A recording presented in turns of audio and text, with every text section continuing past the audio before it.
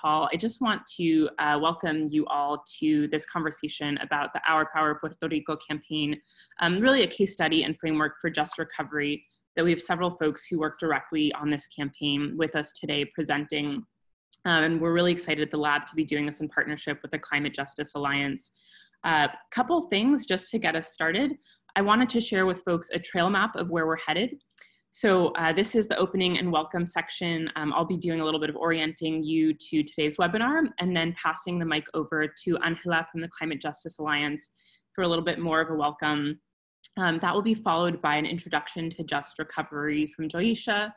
Jesus is going to be talking to us a little bit about just recovery response in Puerto Rico.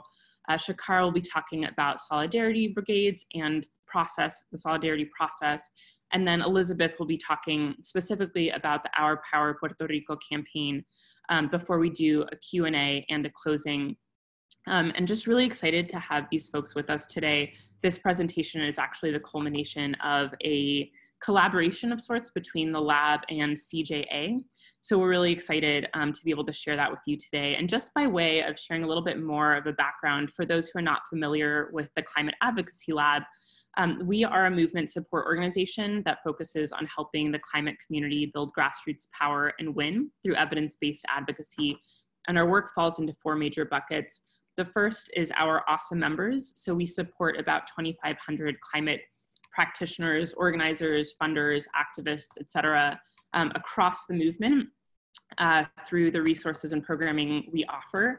And if you're interested in becoming a member of the lab, it's free. And if you're in the climate space, you can email us info@climateadvocacylab.org to request to be a member. And then we deliver support in the form of workshops and webinars, what evidence suggests and what we've learned from the field about what's working and what's not to engage folks on climate and to build meaningful political power. We also support a lot of research and field testing. So really helping the movement answer the questions like, why are you doing what you're doing on issues related to climate? And importantly, how do you know that it's working so that we make sure that we're all working smarter, not just harder. And last but not least, we have an online platform full of interactive tools, resources, et cetera. And if folks are interested in having full access to those resources, again, please join the lab. As I mentioned, today's conversation is really highlighting a collaboration between CJA and the lab that culminated in this multimedia report that's available online, and we'll drop into the chat box the link to this report.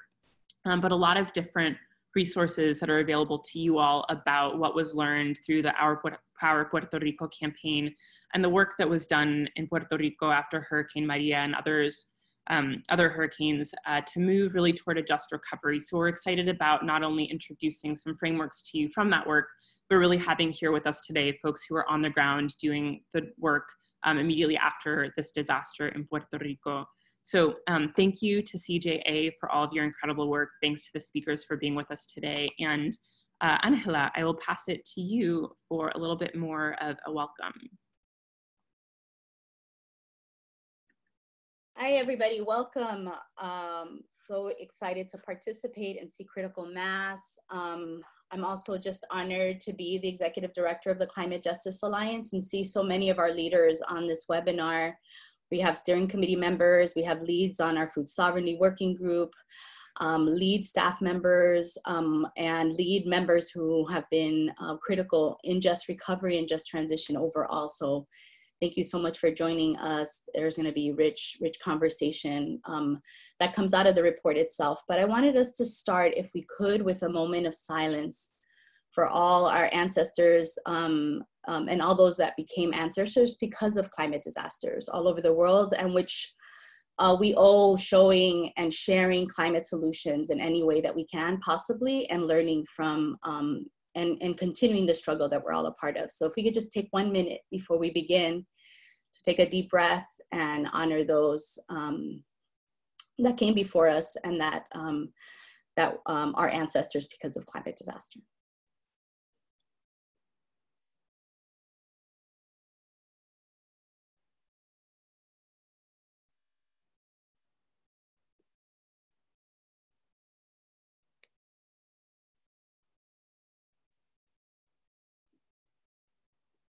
Thank you so much. So CJ, for those that may not know of us, is an alliance that does three main things. Basically, we make just transition real on the ground, moving multiple sectors to make that happen, focusing on local living economies. We also move the money through reinvestment strategies, divestment strategies, funder organizing strategies with philanthropy and other sectors. And then we also center the influence of frontline communities. So we make sure frontline communities are part of the knowledge sharing that happens at the national level, at the international level. And as we speak, you'll see some of our speakers are calling from the COP, are calling from multiple regions of the United States, are calling from multiple areas within Turtle Island. And so the Just Recovery work that you will see featured in this webinar, and that is part of what was communicated in the report, comes directly out of the just transition work that we do to address the root causes of climate and also challenge the disgraceful, degenerative practices of disaster capitalism that make mega millions from the common families and the people suffering and dying from climate change. And so this report and the way it was written, and you'll hear more about it, was written by those most impacted in those communities, to share and communicate with those that will be most impacted. And so this is very much a working practical tool and not a report that sits on the shelf. Through the report, you'll see we've addressed mitigation, adaptation, we've addressed how and why it's important to reduce emissions, the effects of community impacts, multiple polluting industries. We've talked about extractive industries, and all of that has happened, you know, focusing on like the sector of energy, focus on the intersections of food sovereignty, transportation, health, the importance of activating politically in moments of just recovery. And the beauty of the report is that we were able to do that, and those authors that are here with you now were able to do that in a common language, right? In a way that felt really practical, in a way that people could pick up that report and actually say, hey, this is really useful for us as a community. So I'd like to thank everyone who's contributed to the transformative, life-changing experience it's been to engage in just recovery. You know, just getting on to prepare for this felt really emotional about like what it meant to build a report from the actual experience, and to recognize not especially just the authors and the organizers and the Puerto Rican people, those in the Caribbean islands and the Gulf Coast, the diaspora, for all that they've contributed and continue to contribute to our collective learning around survival, around solutions, around mutual support for not just a regenerative economy, which is what we're really committed to as the Climate Justice Alliance, but for regenerative relationships in times of conflict and in times of climate disaster. And we do that with a strong commitment to Mother Earth and to each other. And so you will be hearing from everyone shortly, but I wanted to pass the mic over to Joisha, who's definitely one of the folks who started us off in this just recovery journey. Thank you so much, Joisha. And Joisha, you are on mute, so if you could unmute yourself, we'll be able to hear you.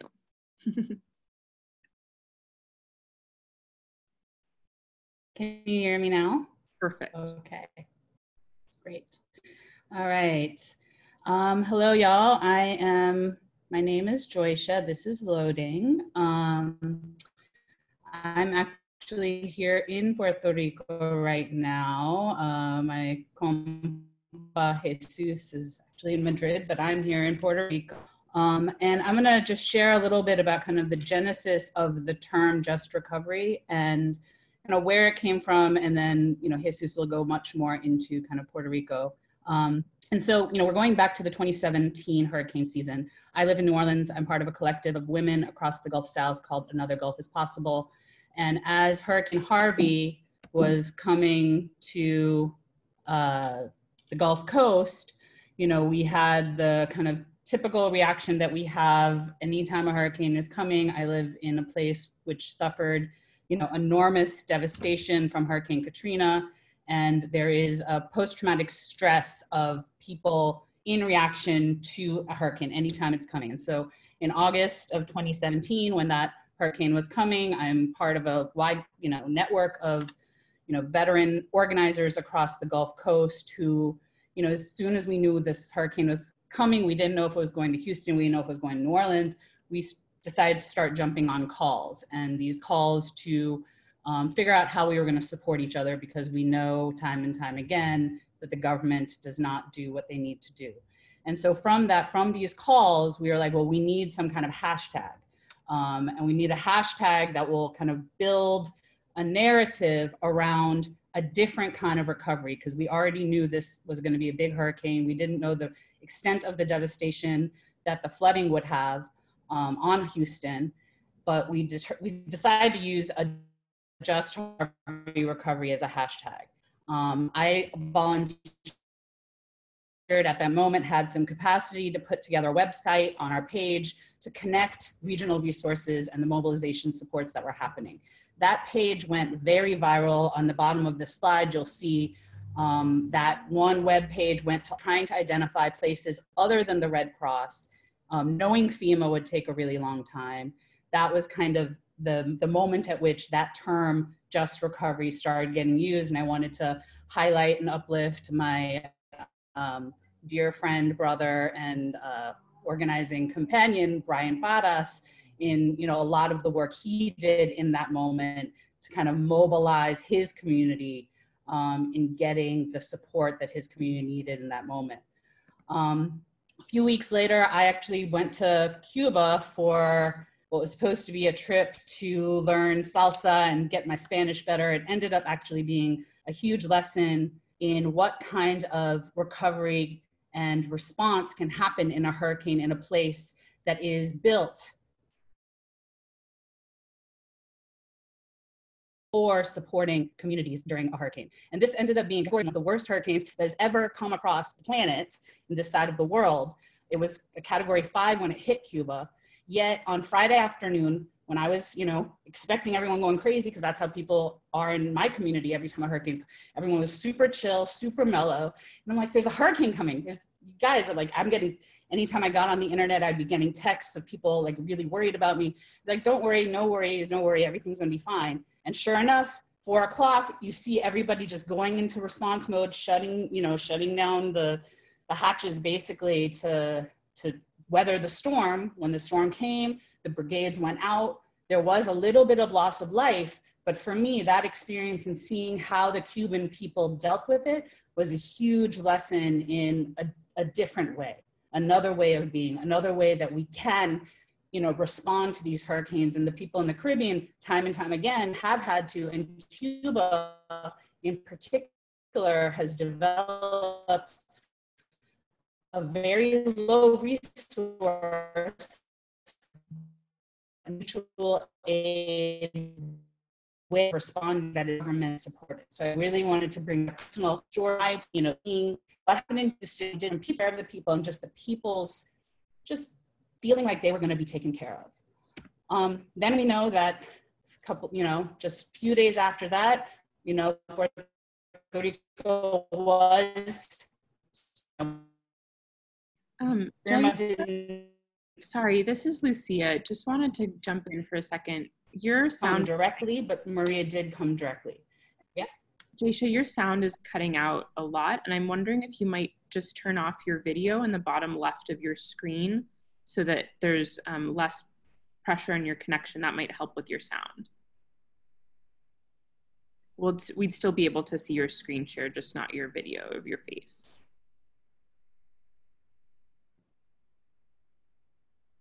I know. I'm gonna have to stop the share then. Okay, yeah, if you turn off your video of your face, we should be able to still see the presentation. Yeah, if you want to try that, let's give that a shot. I think it's helping.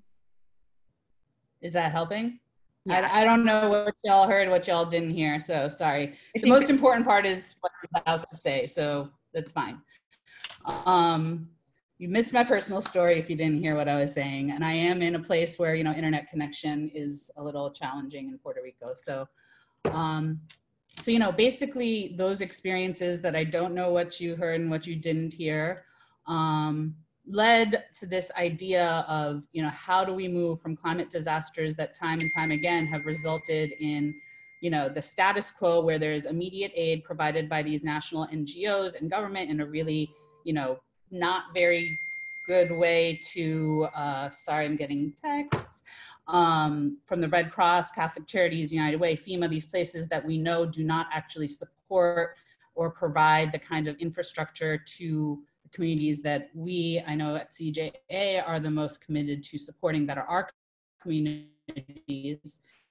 And after that immediate aid is provided, there's an extraction process that happens. I've seen it in my city. I'm seeing it very, very clearly here on this island, where the extraction of land and labor happens from the vulnerable communities who are hit by these disasters, and then a long-term displacement, which again, this island, New Orleans, we see hundreds of thousands of people being displaced. And then we see venture capitalists, all this capitalist money coming to take over the communities.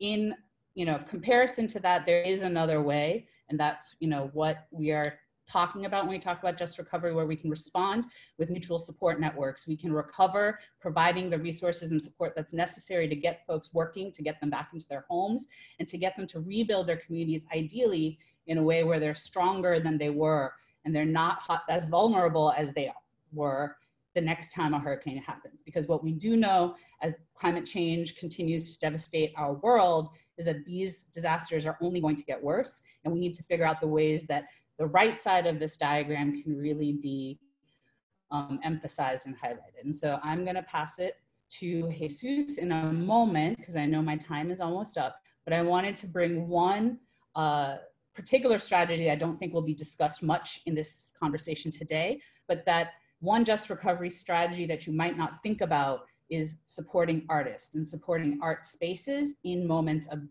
disaster and before moments of disaster.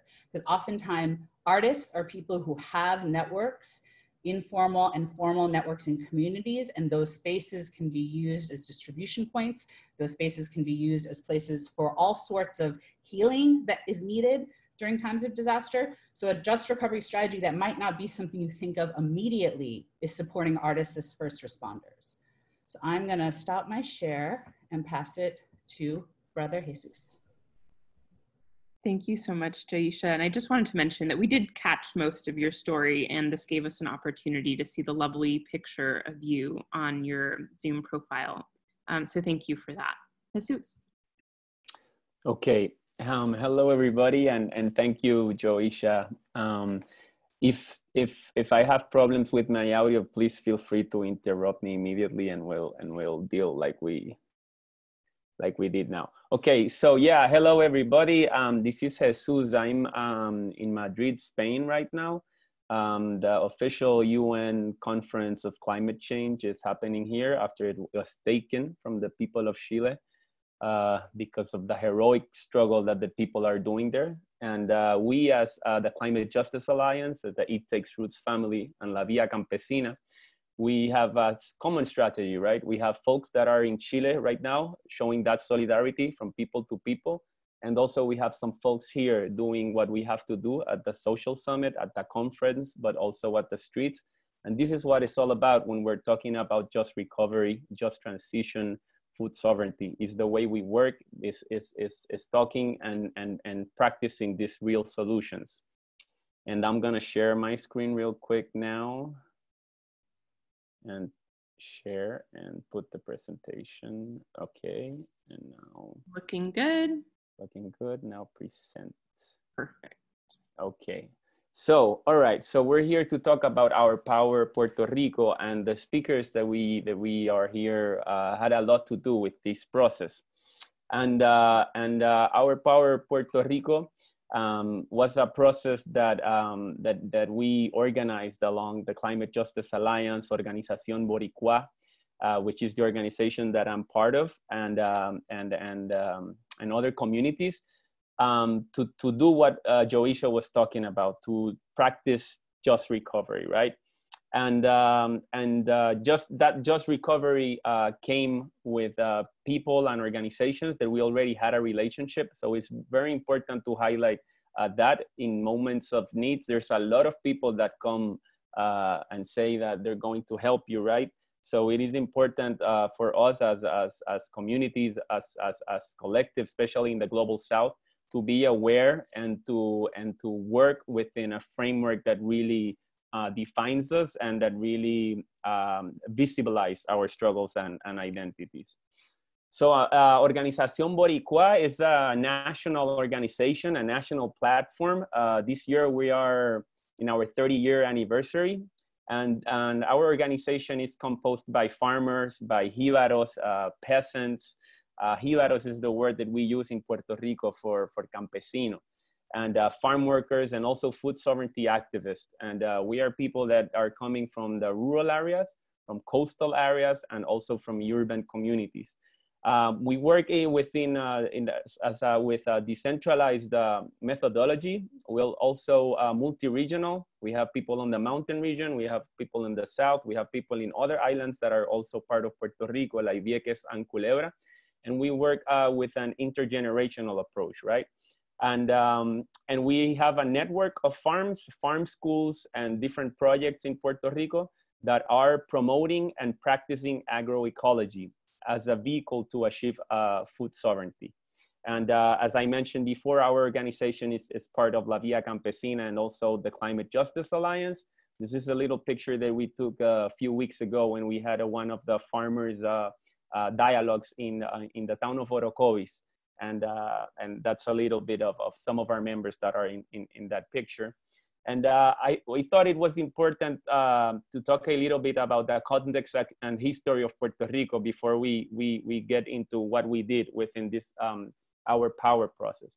And for us, it is important to highlight that in Puerto Rico before 1493, for centuries, we had the Taíno people. Actually, our organization's name, Organización Boricua, comes from Boriquen, which is the indigenous Taíno name of our island. And we treasure that identity. We treasure our African descent identity, and that has a lot to do with what we are as people. And you know, colonialism through the Spanish colonial period and also the U.S. colonial period has done a lot to do to try to erase that. So for us, it is very important to highlight that. In 1493, it started the Spanish colonization. 1868, we had the Grito de Lares insurrection. There has been always people in Puerto Rico resisting. There has been always people in Puerto Rico organized. And there has been always people in Puerto Rico struggling for freedom and liberation. We had, in 1898, we had the US invade Puerto Rico. And in 1920, we had the Jones Act. It's very important to talk about the Jones Act within the Puerto Rico because this is an act that makes Puerto Rico receive all of its food and items and anything that we need that comes imported through U.S. vessels. And that is a problem, and I'm pretty sure we're going to talk about that. And then we became a Commonwealth. That's what we are right now, Estado Libre Asociado.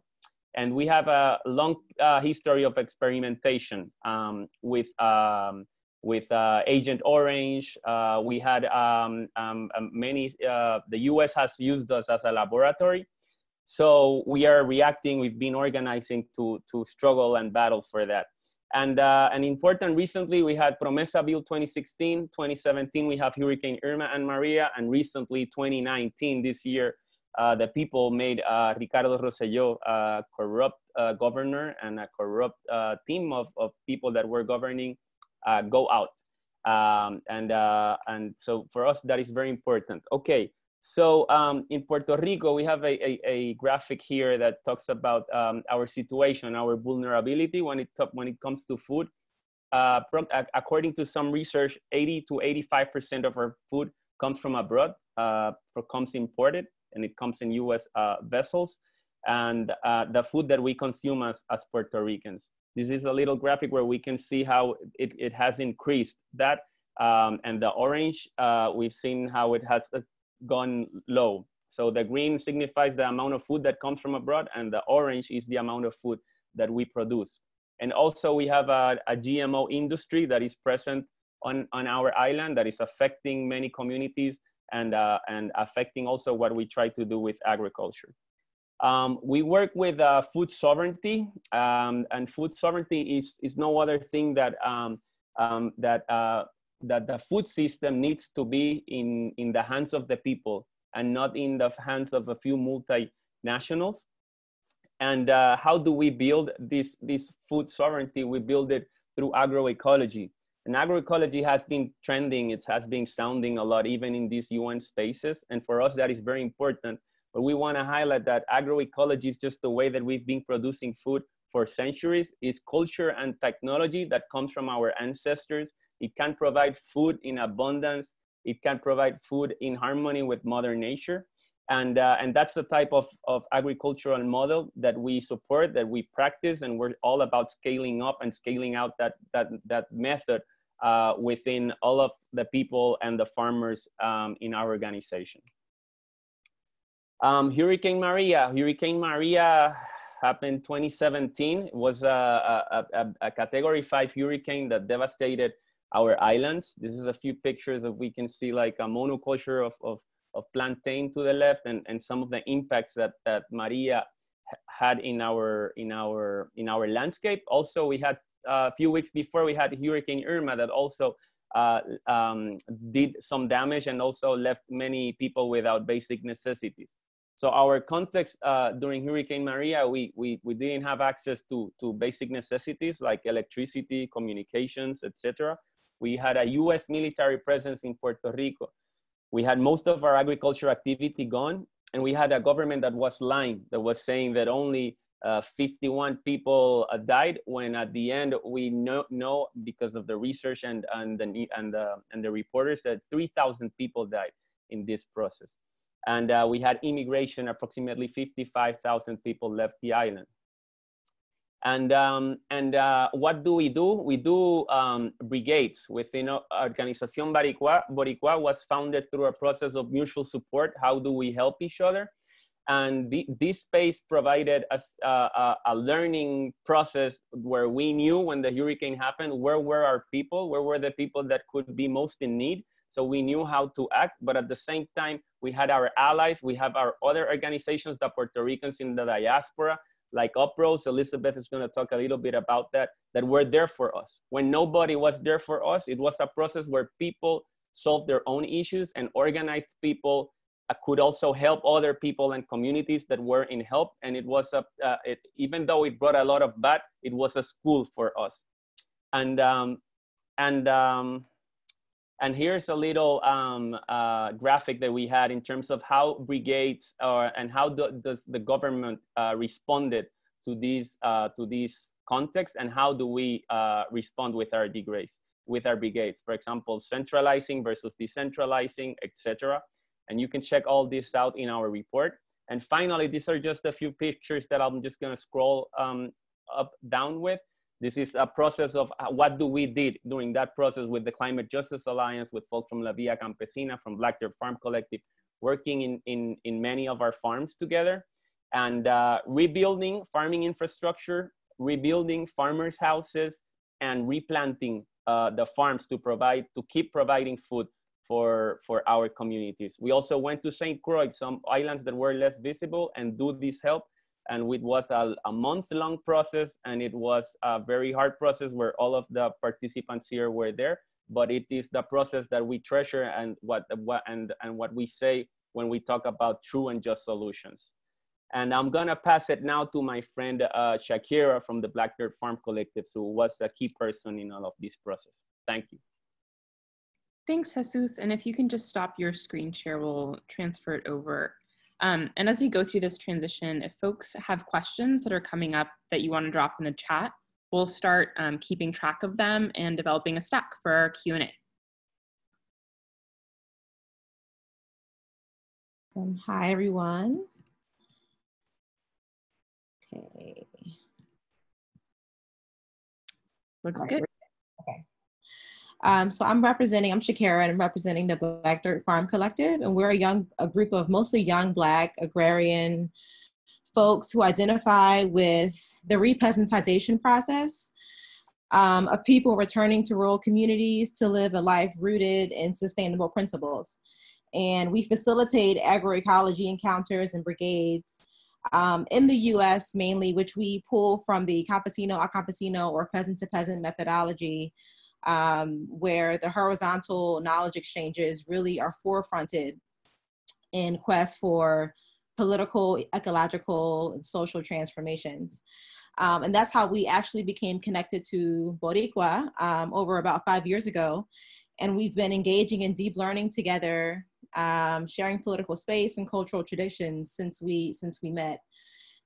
We've been to Puerto Rico a few times, participating in Boricua's brigades and encounters, and that's informed our methodology here on Turtle Island and how we do agroecology encounters and brigades. And so our pre-existing relationships enabled us to form the political coordination team for the International Solidarity Brigade that Jesus spoke of, with less complications and more synergy. And that has really laid the foundation for the solidarity processes that came after that. And so one of the most important ways we build solidarity is through doing meaningful work together with each other. That can be felt with our heads, our hands, and our hearts.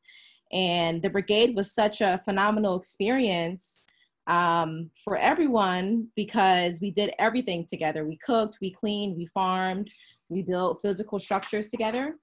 And that's why I participated in the International Solidarity Brigade. And because it was about building political power. And we know that in times of climate crisis and the growing fascism, it's important that we forefront meaningful work, not work that we can, get paid for, or it's like a simple 9-to-5, but meaningful work that will lead to liberated realities for all of us. And so the brigade demonstrated how hard and important the work is and how our survival depends on us building relationships, trust, and mutual accountability with one another. And so that's what agroecology is. Within La Via Campesina, the Black Dirt Farm Collective methodology, the Boricua methodology, we know that agroecology is not just about regenerative farming methods or growing food in communion with Mother Nature. It's also the social, the political, the cultural formations that come out of the intentionality of how we relate to each other and how we relate to each other on the land and with the land. Everything is interconnected. And that cognizance of the everything being interconnected is what holds everything together. And so farmer to farmer solidarity is really, really important, not just within the framework of the brigades, but within agroecology more broadly, because we learn best when we're learning from one another, because we can share stories, we can share seeds, we can share tools, etc. So as farmers and builders, being in solidarity with one another, we were able to materially transform the landscape as we see here, like complete transformations, the before and after photos, where we reconstructed a greenhouse, we completely cleared a field for planting. And again, as I mentioned before, us literally doing everything together. We had a whole tent city, we lived together, we cooked together, we cleaned together. Sort of like this village mentality, this village methodology where everyone's needs are met by everyone putting forth the work needed to get the work done. And the collective work was organized around technical skill building, political consciousness raising, critical dialogue, and shared reflection. And let's see, as part of the technical piece, the geopolitical learning and knowledge exchanges are important because place-based realities are really what inform where the knowledge comes from and how the knowledge is exchanged. So for example, rebuilding with recycled telephone poles is a common tactic in the Caribbean and the Puerto Rican islands. And for St. Croix farmers, the Puerto Rican farmers were able to share how they build with recycled telephone poles in St. Croix. And that's really important because the position of the nails is really impacts whether the nails will remain in place in terms of a hurricane. So as climate change continues to be central to farmers' lives, especially in the Caribbean, how to position nails or drill nails into a pole is a big deal. And so as a result of that, St. Croix and Puerto Rican Farmer Knowledge Exchange, they're now talking about doing farmer trainings around how to reconstruct in the aftermath of a hurricane, because that Caribbean agroecological knowledge is really important, and it's important for them to share with one another from Caribbean farmer to Caribbean farmer. And as for the political piece and the shared reflection and critical dialogue piece, reflection circles were really, really important because they act as safe spaces to share experiences and emotions with the group. As you can imagine, this work is really emotional. A good friend of mine says that this work is emotional because Mother Earth is an emotional being. So innately, we get really emotional doing this work. And so critical dialogues were needed to work through interpersonal challenges, conversations such as race, gender, sexuality, dynamics played a huge role in keeping the whole process afloat. And ceremony was also a really important way to spiritually ground us on the land. Knowing the history of the land we were working on in solidarity with the Boricua farmers was important because the land works on us as we work on it.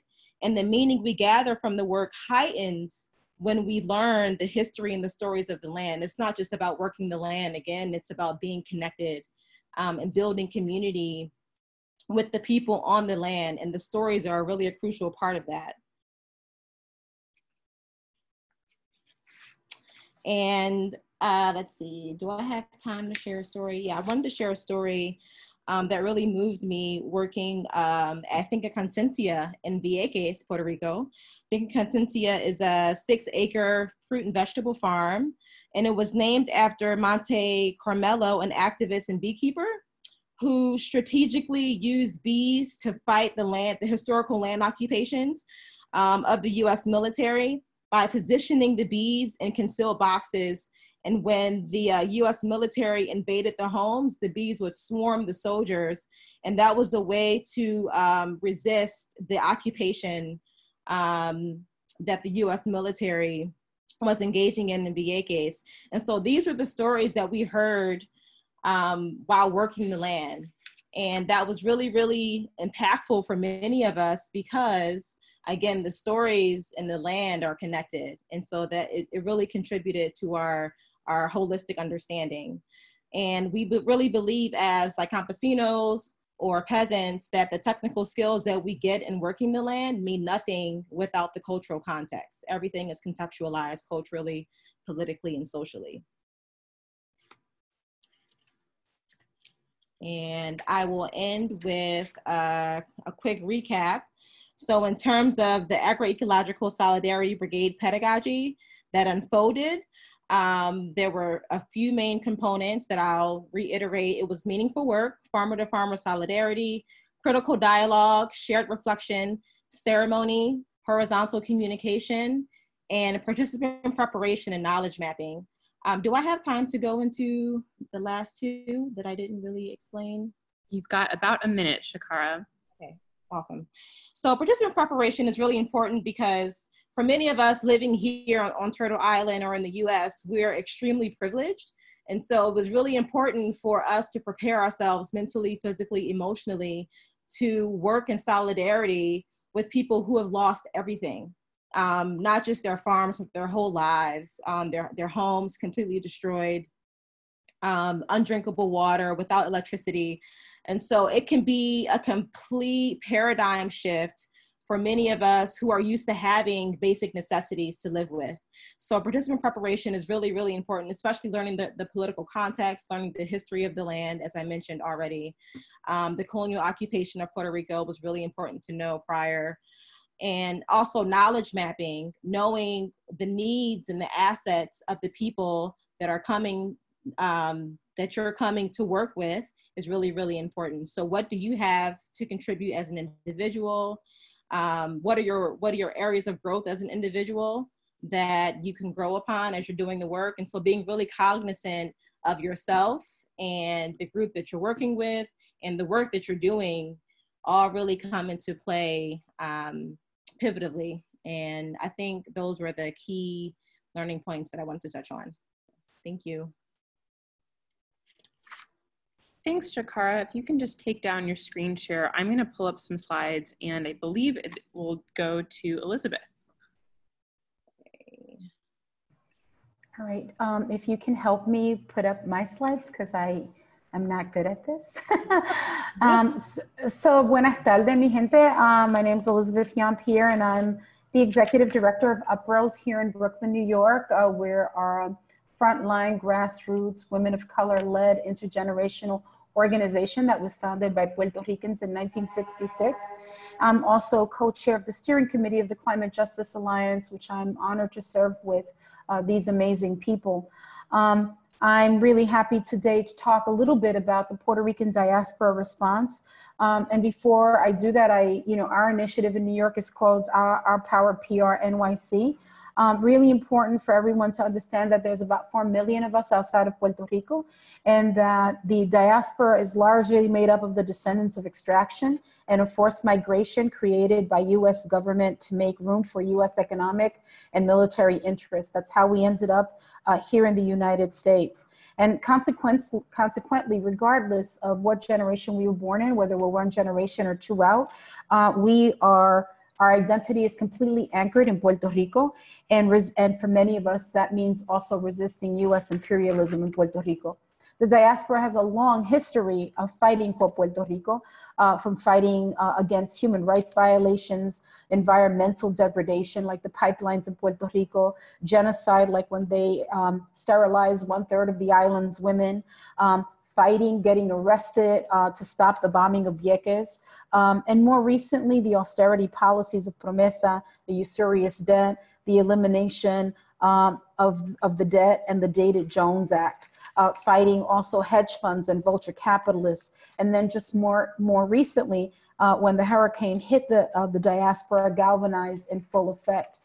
We had never seen that kind of coming together of people from different political camps, all really sort of clamoring to find out how they could serve Puerto Rico in the best way possible. And so those of us who come from the climate justice movement had a very different perspective about how we approach this. And so we worked to create Our Power PR NYC. You could go to the next slide, which really brought together about, the next one, about 32 organizations all over New York City. And we had some big goals. Part of it was to educate the diaspora on climate justice and strengthen the social cohesion through our people-to-people recovery, to sustain media attention so that the growing crisis in the aftermath remains invisible, and to invest in a just transition to support the creation of local livable economies that would birth sovereignty and self-sufficiency.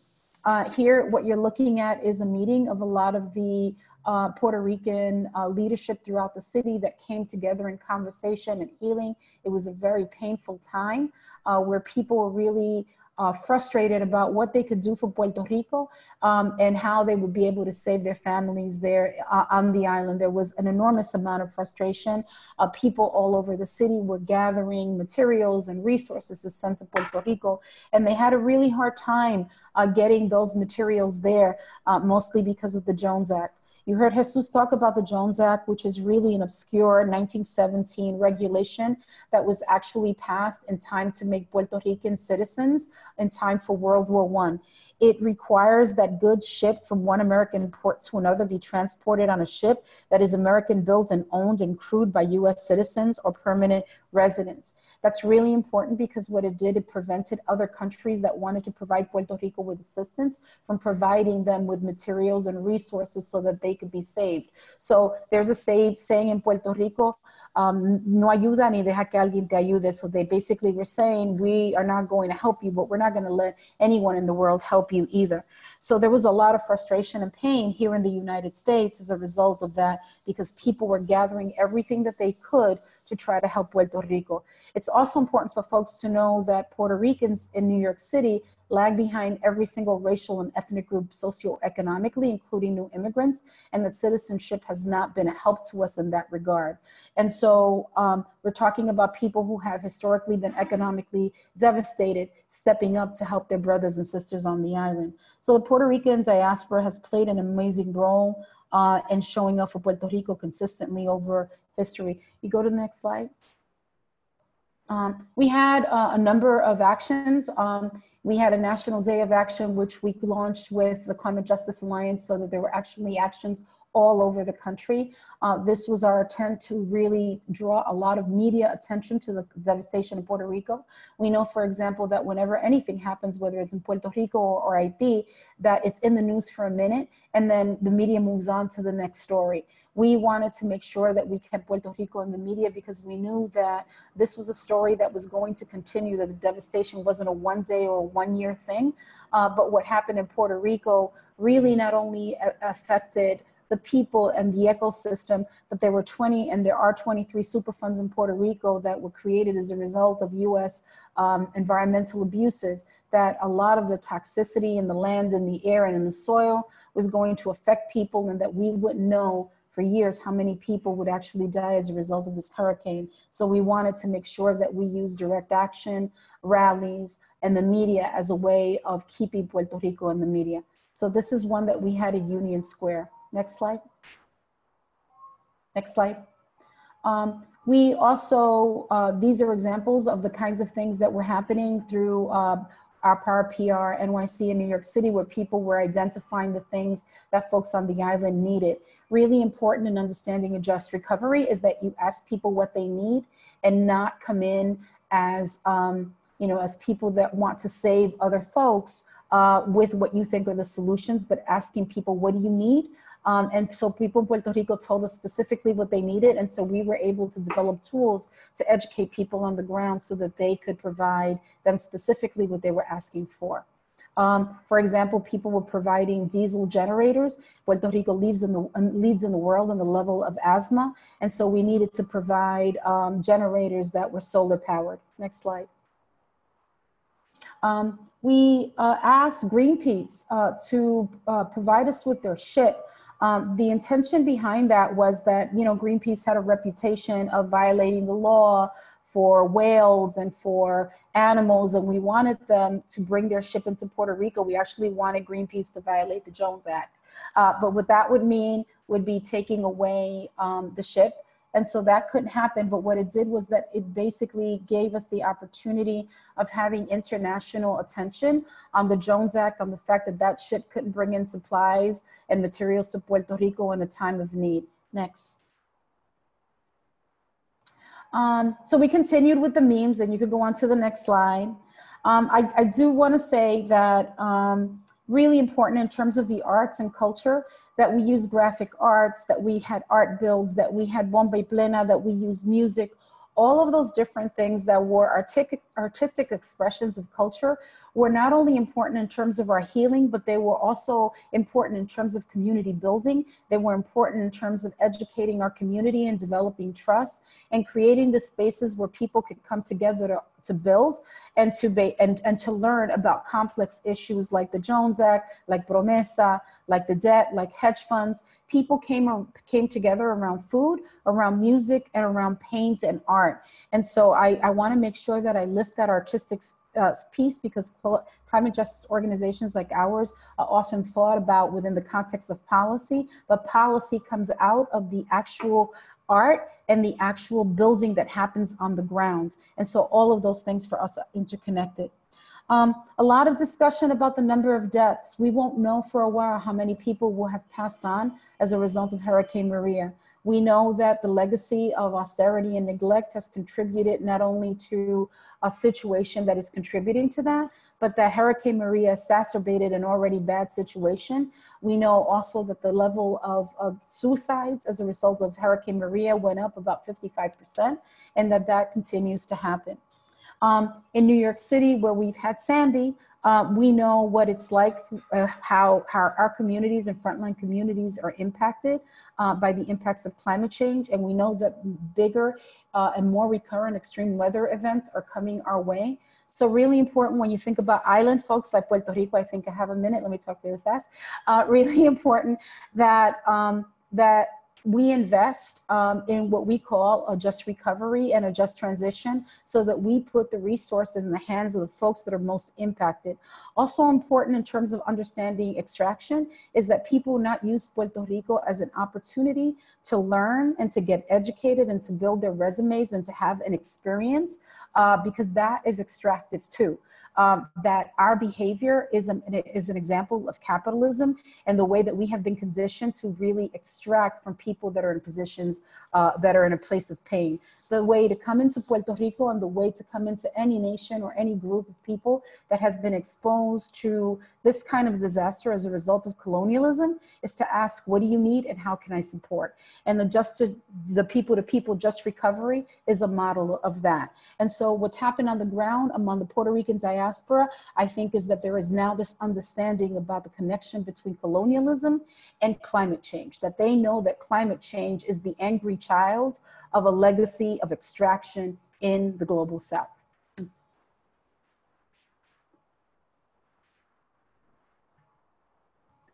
So, sorry, Elizabeth. I missed a lot of our slides. I'm not good at doing PowerPoints. I'm sorry about that. Let me, so what we're gonna do, folks, is we're gonna transition over to a Q&A.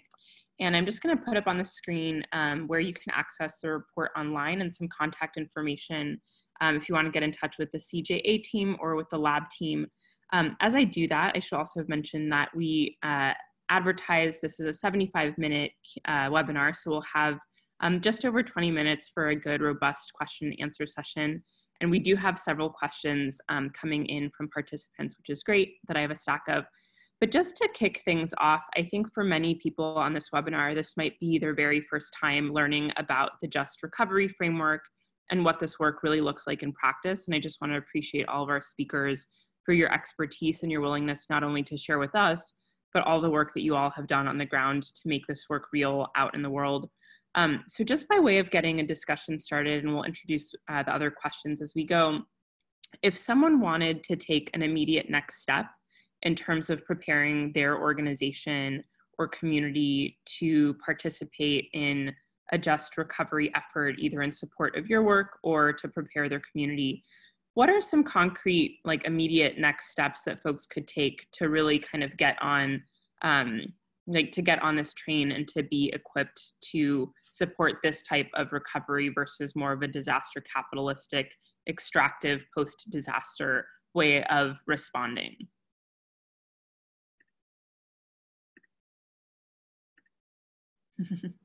Anyone want to take that?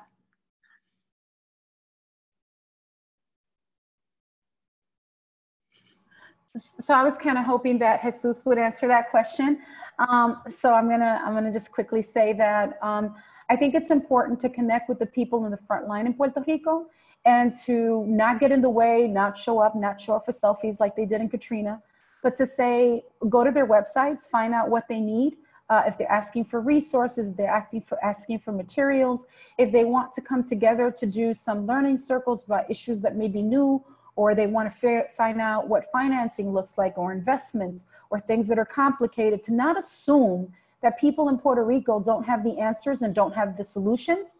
What they may not have are the resources and the investments. And so there's a lot of ways that folks can show up, but what they can't do is helicopter in. They have to ask people in Puerto Rico specifically what is needed. And so there are a number of organizations that the Climate Justice Alliance works with, specifically Organización Boricua. And so it all starts with that question: what do you need and how can I support? Yeah, and I'll just step in real quick. It's difficult to, like, we're all in different places with this, like turns, but I'll just mention real quick, within this just recovery process is how can you help, but also you can be part of this movement, right? And as we know, climate change is happening everywhere. So the importance of being organized collectively through your community, through your organization, is very important. And when we talk about just recovery, it's not the short term. It's not like, we had a hurricane, now we need to recover. This is a long process, and it has to do with just transition, because we are deconstructing a lot of these root causes and systemic causes, and we need to do it collectively. So in that sense, we're feeling climate change everywhere. So it is very important for us as individuals to be involved in collective processes. And I'm pretty sure around your community there are some, and within the organizations that are participating here, there is all the context in this workshop. Great. Yeah, and I'll add on a tiny bit to what Jesus and Elizabeth are saying, in that don't wait for a disaster to happen to build the network of solidarity and relationship that you need to respond when the disaster happens in your community. Because it's not a question of if at this point in our, wherever you live, there is something that will be striking. And so, in order to respond to the disaster capitalist who will be at the ready, to have those networks in place, because it only accelerates the privatization and, the extraction that is surely already happening. Yeah. Thank you so much, everyone. And I just really appreciate the emphasis that so many of you put on the cultural aspect of this work, which is really, when we look at the research on resilience, really where a lot of resilient capacity comes in is actually through connections, people to people, and that's really highlighted in the case study report. So I encourage people to dig into those materials because there's a wealth of resources, insights, recommendations in the multimedia report that's available online as well.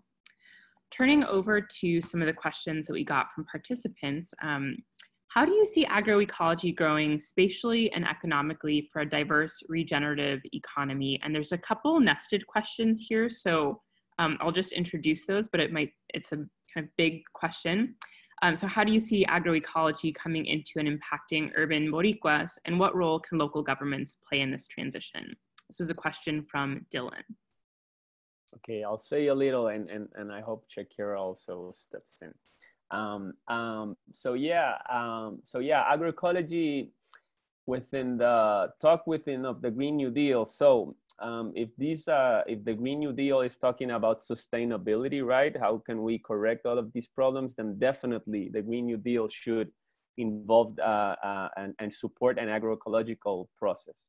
And we know agro-industry is there. We know agro-industry is not even feeding the world. 70% of the food produced in the world is produced by small farmers and small peasants, right? So within a Green New Deal, we would need in the Green New Deal anything that supports this model. Farmers and peasants, farm workers are working through agroecological practices with their heart on their hands. It's not supported by institutions. It's not supported by the government. So in this sense, we would need to create that infrastructure, and that infrastructure will have to center farmers, peasants, farm workers, food sovereignty activists, because it's like indigenous, right? We have this climate crisis, and the indigenous are the most that protect the biodiversity of the world, and they're feeling it, the same as also Afro descent communities, Latino communities, global South communities. Farmers and peasants are feeding the world, and they're also being killed even to access in the battle to access land.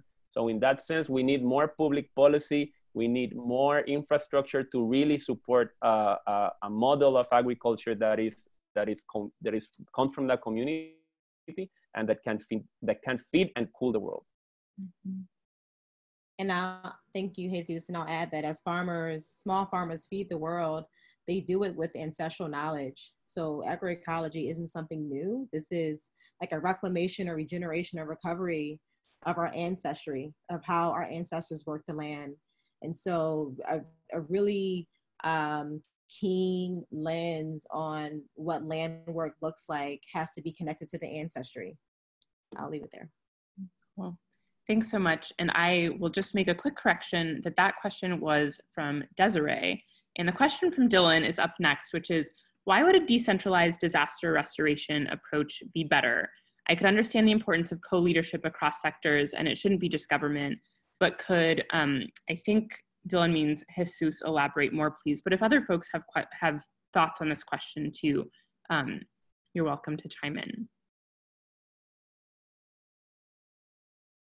I'll pass it on to whoever wants. I've been talking, so to have like some just distribution of participation here. Sure.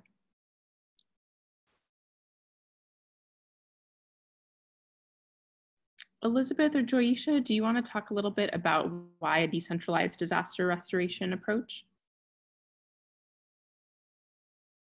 I mean, I think it's a, personally, my opinion is very much influenced by experience, and the experience of our communities has been that the centralized approach does not come to the aid of those who are, the most marginalized, folks who are poor, undocumented, disabled, you know, all of the things that the centralized system will often not take into account or care.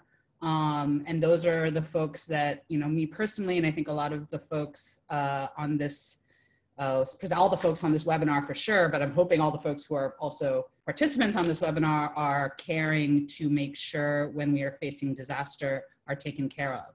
And oftentimes centralized systems go for the lowest common denominator, which will mean that the most privileged. So that's like my short answer to that. I don't know if anyone else has more to add. So I would agree and say that everything that is bad becomes worse after a disaster. There's more policing, more abuse, more of everything. We also assume that that governance is going to work and that climate change doesn't disrupt governance.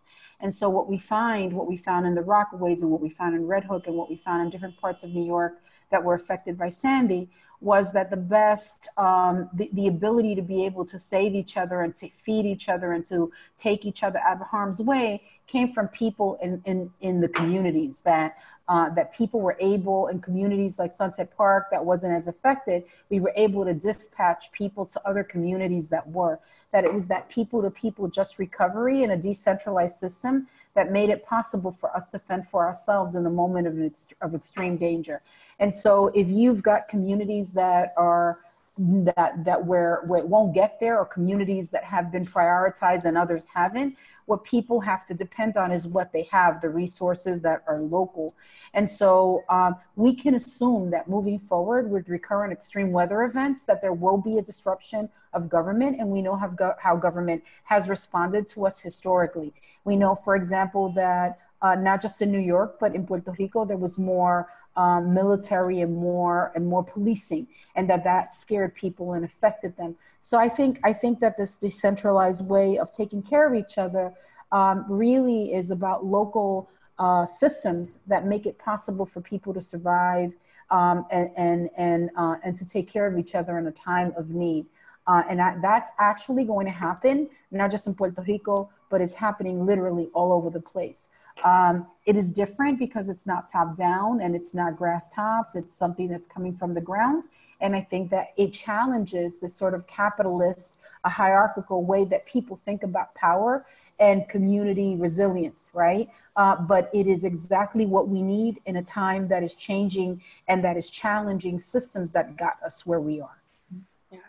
Thank you both so much for speaking to that question. I think that's really important, and one that I think in many cases we're less familiar with what that might look like, but the critical role of relationships and actually being able to identify where folks are and need to be helped when infrastructure goes down and where we don't necessarily have public systems that can account for all of those details. Like sometimes you just, you know where your people are, and that becomes very important. Another really important question, which came from Rona, which is curiosity about where funding came from or comes from for these just recovery efforts. And I know we heard a little bit of a response to that in the chat, but I would like to open up that conversation. Obviously, in all of our work as advocates or activists or organizers, or just in supporting our community, there are always resource constraints. So I'd love to hear, where funding came from or other types of support, how you might have innovated around that. Who would like to take that question? I will briefly answer that, and I hope folks can chime in. Certainly, people in the Puerto Rican diaspora pull their resources to support folks on the ground in Puerto Rico, but foundations also really stepped up, and our philosophy and our thinking behind it was that we really needed to move the money to the people most impacted and the people doing the work in Puerto Rico, that we needed to work to build their capacity to access those resources, but that we didn't want to control how they spent them, and we didn't want to tell them what their priorities were. We really wanted to just facilitate that access. And so I think that the Climate Justice Alliance played a role in not only briefing foundations, and there were quite a few of them, but making the connections between foundations that might not have a historical relationship with the frontline in Puerto Rico to make that happen. Thanks, Elizabeth. Anyone else want to respond to the question about funding? I put this in the chat, but I mean, we didn't have funding to particularly when Harvey was happening, to put up our page. The intention was actually to make sure and redirect people's individual giving away from the Red Cross and towards grassroots groups like Tejas and others that we knew were actually providing resources on the ground. So that was actually like, our intention was not money for us. We didn't make a single cent from the 200,000 hits that our page took. You know, our intention was to ensure that resources got to the ground, to the people who needed it. Yeah, awesome. Thank you so much, Toisha.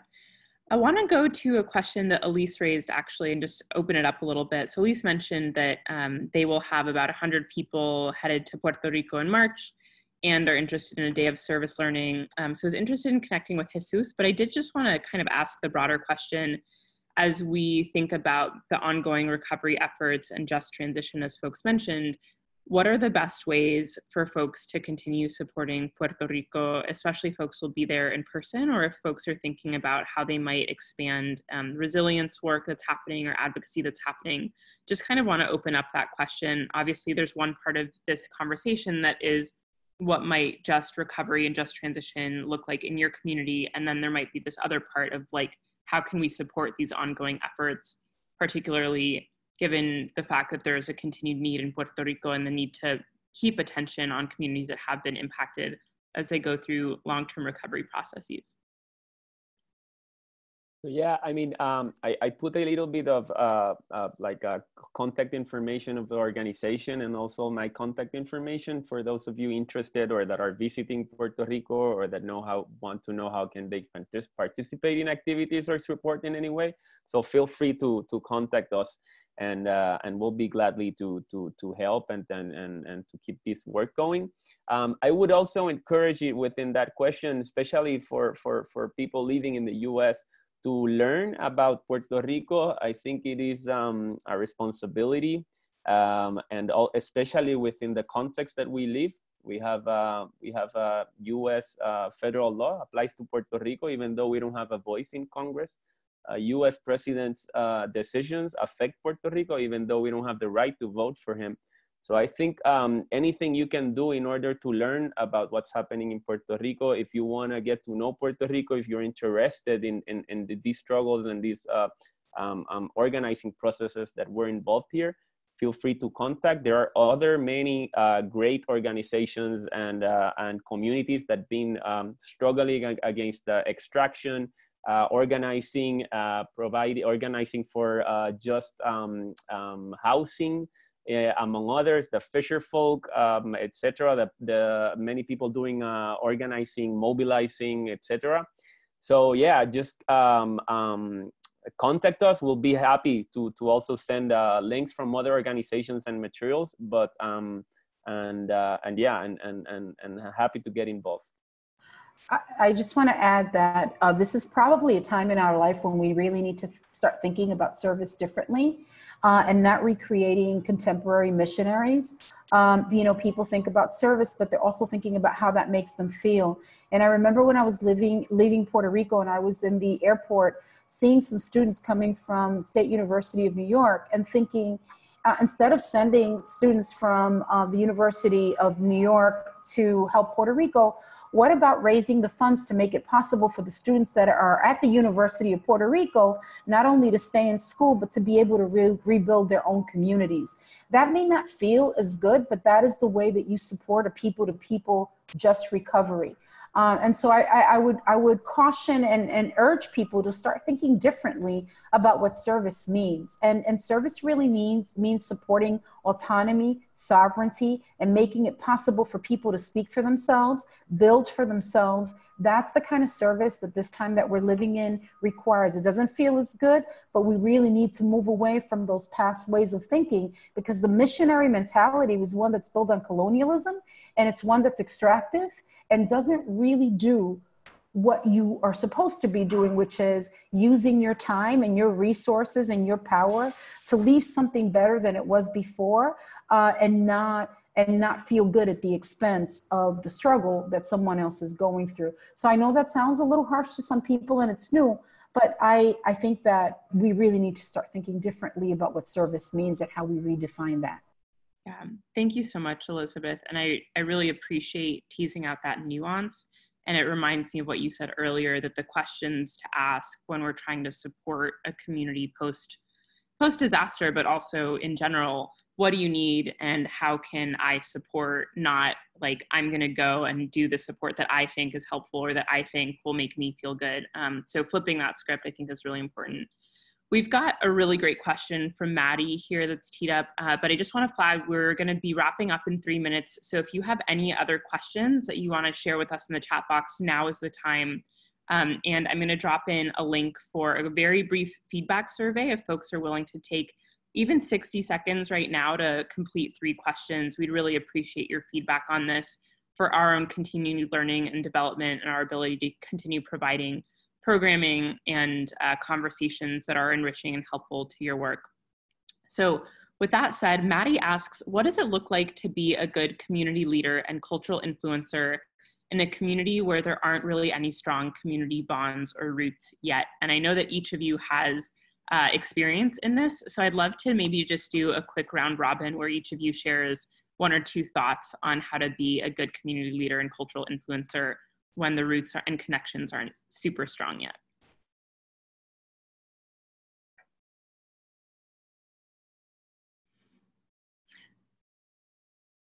Who would like to go first? Maybe Shakira, we haven't heard your voice in a minute. Sure. I'll keep it brief. I think showing up and shutting up really does a lot. Ask more questions and and as Elizabeth said, be of service. Ask questions. What can you do to support? And don't think that you have the answers coming in, especially when the relationships and the trust isn't there for you to impose whatever knowledge you think may be valuable. But definitely showing up and asking questions is definitely like the baseline in my experience. Mm-hmm.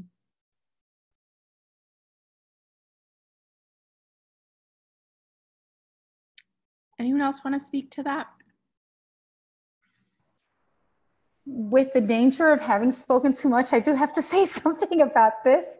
I just think that we define leadership in very extractive ways. And the truth is that we need to redefine it. Leadership manifests in a lot of different ways, and not always by the person who's at the mic, but the people who are actually doing the work on the ground. And that we need to move away from leadership to thinking leaderful.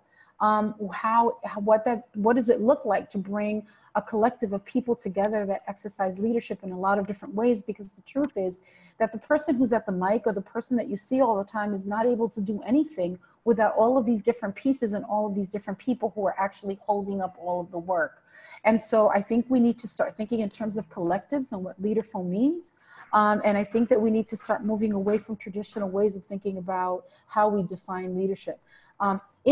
It's a real danger. You know, we saw that with the climate strikes where people select a leader for us, and that leader is supported by an international media machine, and they decide that that's the person who speaks for a movement. When all over our communities, all over the United States, we have folks that are holding that work, and the real story and the real powerful story and the real transformation happens in being part of leaderful communities. I can't even imagine a community where those connections don't exist. They exist in community everywhere. I don't know, I've never been in a community where those connections and those deep roots don't exist. It could be the bodega owner who has everybody coming through and knows everybody's problems and knows how to resolve them, or the person who owns the laundromat who has ladies walking through their women all the time, and it becomes a community center. People think that those solutions, those things happen in institutions, but they happen on the block. At least that's the case in New York City, and they happen in different places in a lot of different ways. And that's where, so I mean, I don't want to go too far, but anyway, I just think that we need to be leaderful. Thanks, Yeah. Elizabeth. Sorry, we want to right at time. So I just want to be mindful, Jaisha, maybe like one breath in your comment, and then I'll turn it over to Jesus, who is going to close us with some inspiring closing words. My breath is yes. There is definitely leaders in your community. It might not be the people you are thinking are leaders. And I'll close with Chokwe Lumumba's words: if you don't love the people, you'll eventually betray the people. So in order to love the people, do your research. Cool. Thanks. Okay, so we're officially ending this, and as organization and as organizers, we also value a lot the grounding space, a space that this is not just, you know, people talking. We're in a virtual model here, but that really we go holding our feelings and our intentions. We normally sit in a circle. We normally look at each other's eyes and faces, and we talk to each other, and we have a balanced way of doing these things. But I wanted to end up, we wanted to end up just recognizing as within the work that we do in Organización Boricua, we talk a lot about the seed, right? About the mother seed. We're tiny seeds representing the struggles that we're doing all in our countries at the local level, at the regional level, at the continental level, and at the global level, right? And for us, we protect those seeds. We share those seeds as our ancestors did for centuries before all of these systems that oppress us were put into place by people that don't represent us. But also those seeds are the processes and the work that we've been doing. And I just wrote down some of the words that we heard during this workshop, and I just want to share them with them. So we talked about people to people. We talked about justice, and we took justice in recovery, justice in a transition that truly represents us, justice in the work that we do within the environment. We talked about food sovereignty, producing food by ourselves. We talked about mutual support. You're helping me, but I'm helping you. It goes both ways. We talked about decentralized, and by decentralizing the work, we're building power. We talked about the importance of organization. We need to be organized. These systems are organized, and that's the only way that we can prevail.